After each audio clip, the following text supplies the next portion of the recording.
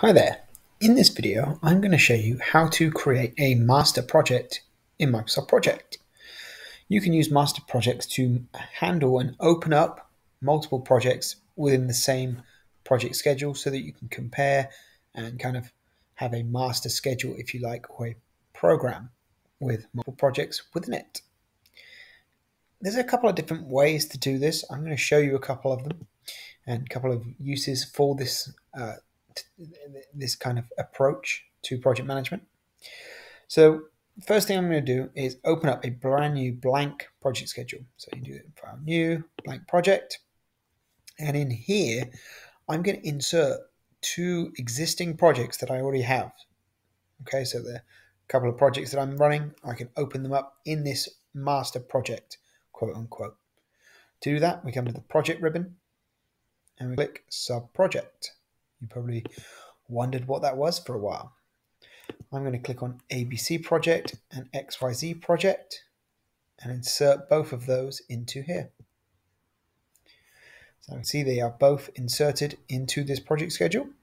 You can see that this is a project was inserted, read write from that particular file location. I can expand this out. So when I do this, open resource pool information, this file shares resources with the resource pool. What do you want to do? Do you want to open the resource pool and see the assignments across all the share files? Yes, I do. Press OK. Okay.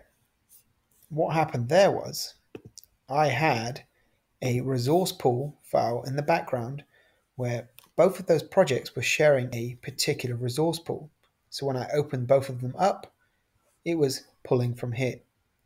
If you want to see information about how to create a shared resource pool, take a look at my previous video, which was how to create a shared resource pool across multiple projects. We'll consider that you know how to do that, and we're sharing the resources across multiple projects. So let me go back here, and we can see ABC project and ABC, XYZ and ABC. And I can expand both of those out and see what's going on. I can actually see that I have a resource that is over allocated across both of those projects based on the fact that I'm sharing that resource pool. I can manage those projects. I can link the two together. So I can say that task 5 is dependent to task 1. Click on the task ribbon and link those two together. Now I'm pushing out the dates. So I've put a tie between the two projects. And you can see in the predecessors column, saying it will tell you that this particular project is now linked to a project that is in this file location, line 5 within that project. Pretty cool, right? If you're wondering how you got that entry bar, you can get that by going File, Options, Display, Entry bar. Quick little tip, you learn lots here, right? If you like that, please mention it in the comments. That would help me to know if people like little Easter eggs within my videos. All right, so you can see we're managing the projects side by side.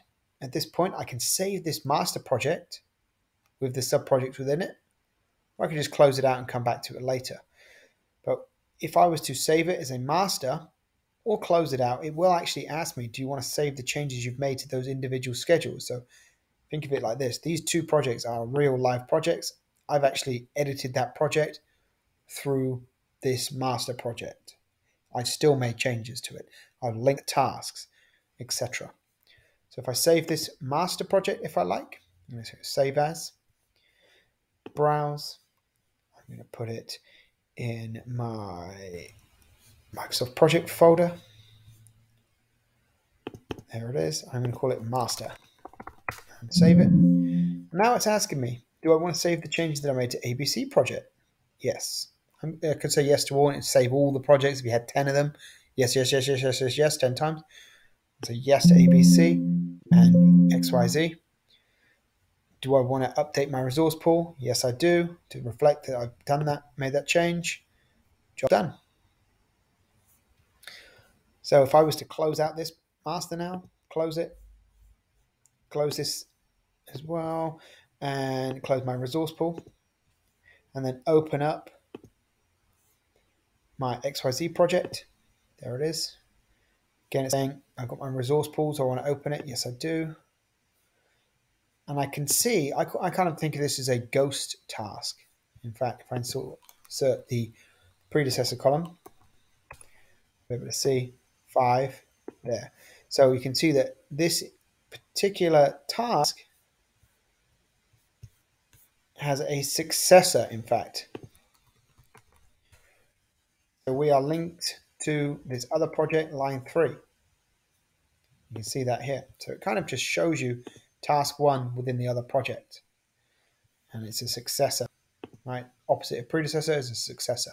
If I was to open up the ABC project, I would see the predecessor column, and it would be task 5 of the XYZ project. Hope you found this helpful. Please like and subscribe. Thanks for watching.